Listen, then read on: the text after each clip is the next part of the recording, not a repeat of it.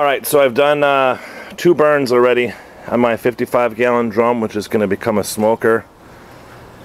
Here's the inside after 2 burns. So you can see it's pretty, got a lot of carbon on there and stuff. So what we're going to do is get some sandpaper and I don't know, sander. I'm going to use a orbital sander.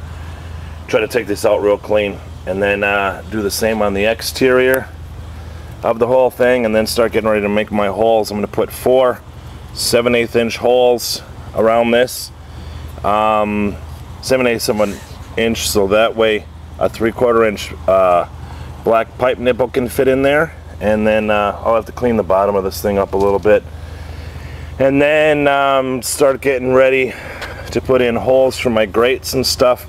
We'll take a look at all those measurements shortly, but the first thing I want to do is get sanded and make sure my metal isn't too thin any place so that it's falling through, otherwise I'll have to repair all that. Okay, so I'm using, I've gone over this thing pretty well. I'm using a combination of between 60 and 80 grit sandpaper, 60s and 80s, and then if I have to clean anything up real well, I'll probably go with like a 120 or something like that. It's all for my disc sander, my orbital, blah, blah, blah. I can't speak correctly, I'm sorry. Orbital sander, and then I'm cleaning it all up with some lacquer thinner. It's got a real quick flash time on it, and as you can see, well, maybe you can't, it's getting pretty clean in there now. So we're actually inside of my smoker right now.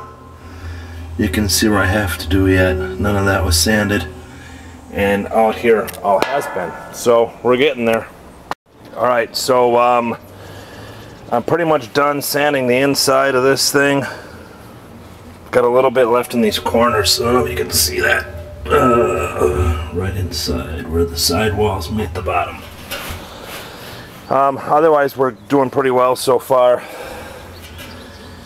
The inside walls have been sanded real well and wiped down. It's starting to come pretty clean. My hands are filthy anyways, but I wiped them all down with mineral spirits. I'm not going to paint in here. I am, however, going to throw some maybe vegetable oil or some cooking spray. I'll wipe down the inside so that I protect it from rusting. And now I got to start sanding on the outside, and then get ready to start making my holes. This one was done earlier with a universal bit that went to 3/4. Well, that's 3/4 outer diameter, doesn't fit for one of those 3/4 inch nipples, so I'm going to balance that out. That was way early in this whole project. I drilled one because I thought it would help. I know it did help get air to circulate inside the pit, inside the drum, so I could do my burnout. All the paint came off the sides, outside, and whatever was inside got burned out. So nice and clean in there now. Not really worried about anything in there. You are going to get quite dirty though, leaning inside there, so be aware of that. You might want to do this outside instead of in a shop or in your basement or something, because I am just caked in dirt and dust and junk and you name it. Definitely wear a mask, some ear protection while you're in there sanding. Okay, so most of the outside is stripped down. I'm just rubbing over stuff and making sure that it feels smooth and that I don't have ample amounts of paint stuck anywhere. There's a little bit of, almost looks like orange peel on here. Let's see if I can sand that off better. And then I'm going to start taping out from here to here. It's going to be one color, and then the main field will be a different color. I'm down to, well, I started off at between 60 and 80 grit, whatever I kind of grabbed, because I had both of those sitting around. And then I ran to 150 grit, which seemed to work really well around this area here. And then just to clean stuff up and to smooth things down. I'm at that point there. Like I said, I'm using an orbital, I can't say that word this whole video, orbital sander.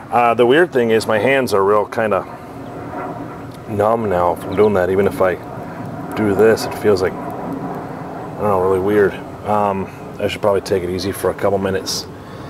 So I'm going to sand down a little bit more, smooth this stuff out, make sure I have all the rust off. I'm stopping once in a while, and I'm using some mineral spirits to get the rust off, wipe everything down, get the dust off so I can feel and see what I'm doing better.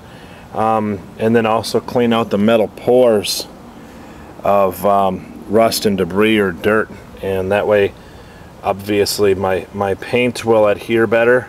I'm going to use high temperature paint. I'll show you that in a little bit. Alright, I'm sanded on the outside and the inside. I'm going to start my paint now. I'm going to have multiple paints, so I'm going to tape off, like I said, it's going to be on the ridges. Tape that all off. This happens to be, and sorry if you're not a fan, but I don't care, green, gold, green, gold, green, gold, and the lid will probably be gold with a emblem from a certain football team on here.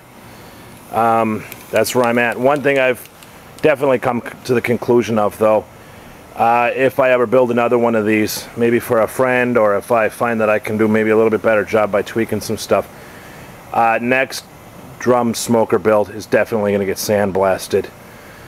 The amount of time and the amount of money that I put into sanding discs for this project would make sandblasting or soda blasting, bead blasting, whatever, have it blasted clean, would definitely be a better option. Okay, I'm all taped out. Well, that's a ding in the thingamabob, but we'll hide that later. Gonna start painting now.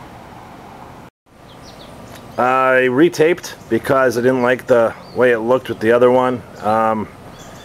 Did a better taping job. Last was real kind of haphazard, so this was actually thought out and pulled real tight and looks pretty good. So I measured the diameter of my drum, which comes to about 6 feet, and I'm going to divide that by, I want to put 4 holes into the bottom, so I'm going to go every 18 inches.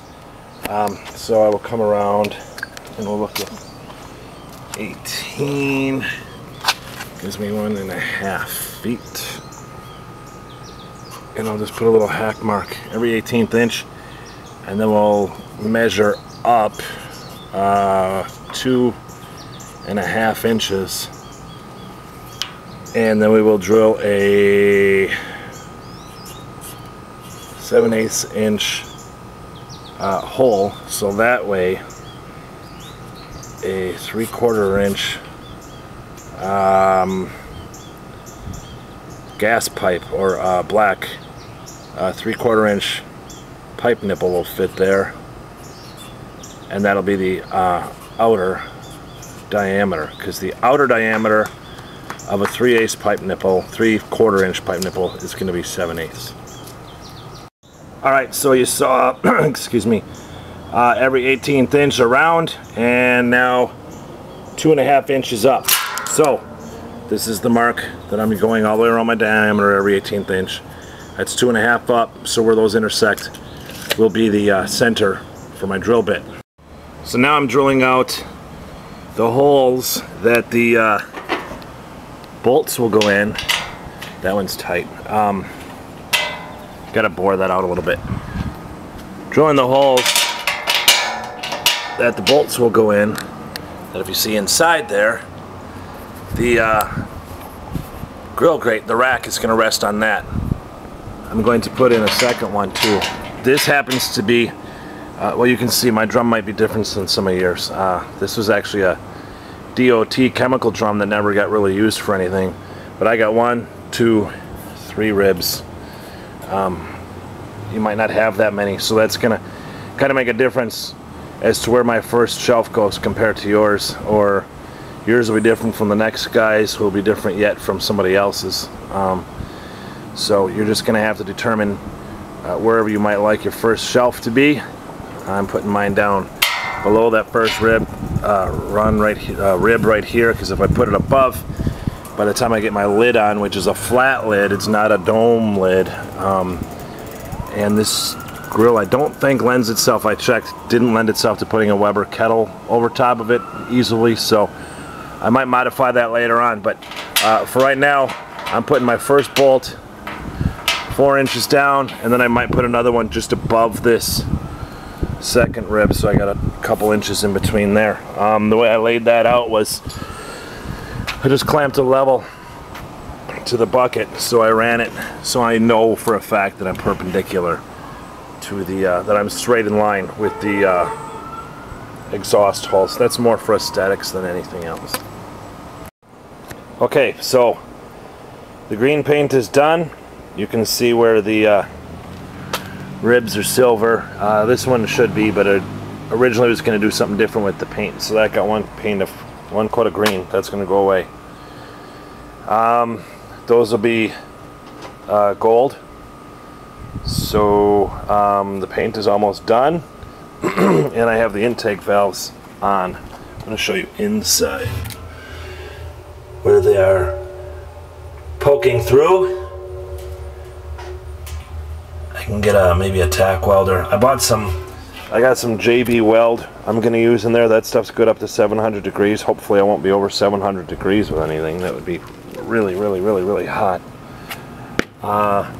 And then here's how the pipe nipples will stand on the outside. Now, one problem I did have was with the hole that I tapped out was 7/8, and I probably should have really escalated that to 1 inch. I wanted it to be tight, but that was ridiculously tight. I don't know. You'll find that these nipples, these are close, 3/4 inch close, are tapered. I thought it would go in a little bit easier than it did. It took a little bit of work. I had to use a file and just touch up the outside, the inside of the hole actually, and then I was able to just tap these in. If you have troubles, what you might want to do is put a cap on your pipe nipple there, and then what you would do is you'd be able to pound on it with that without damaging any of the handles. Now, this is what I'll take off for airflow, and that'll open everything up in there, and that'll go right through into the smoker and let air into there. So that's where we will be at. You're good to go with that. There's an elbow over here on this one.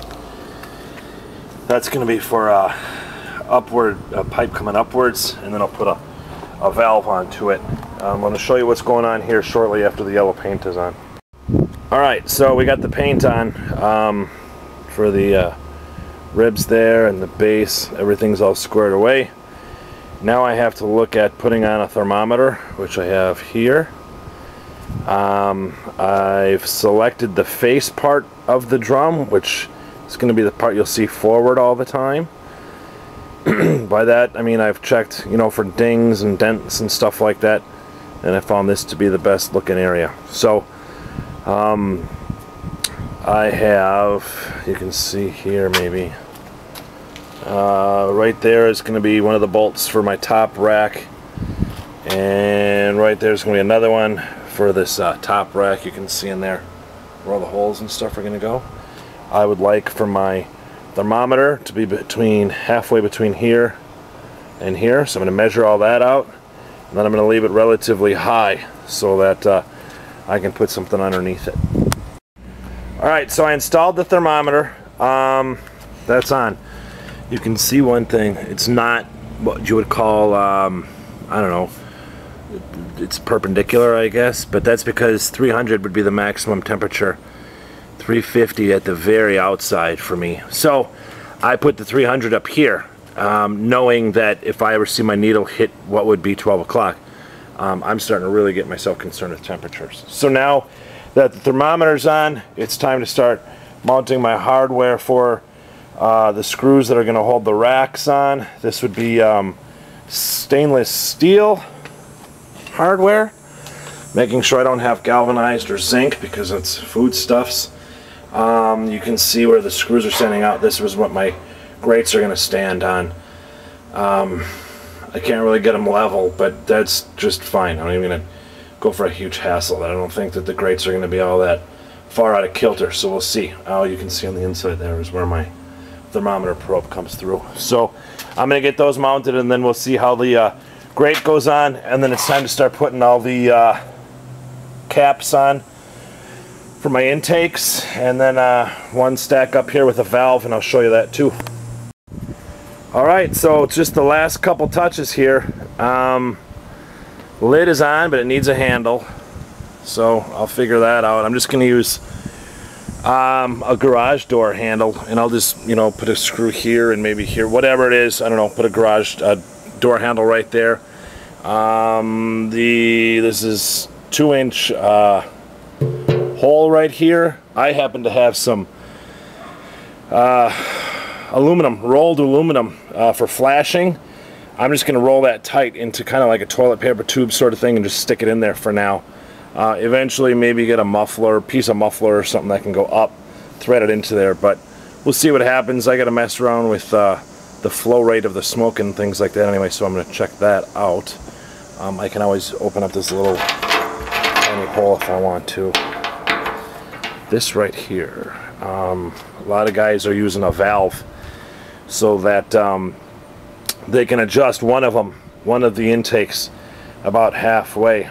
If you look at mine, you'll say, hey, that's not straight up and down, that's angled, dude, you're a disaster. But the way that I had laid out all my holders and my bolts for my grill grates, I guess I could leave it up like this, but in the interest of being able to get at that stuff, I'm going to tilt it back just a tiny bit, and then I'm going to take this setup here.